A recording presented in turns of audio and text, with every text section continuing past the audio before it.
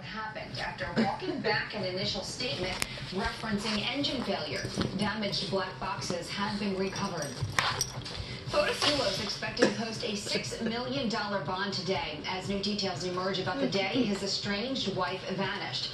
Jennifer Dulos' longtime nanny immediately telling investigators that Fotis, quote, did something. The nanny also detailing how the night before Jennifer disappeared, she stopped in the pantry with a 12-pack of paper towels. After Jennifer vanished, well, there's still some in there. Oh, this cup is too deep. Has not been found.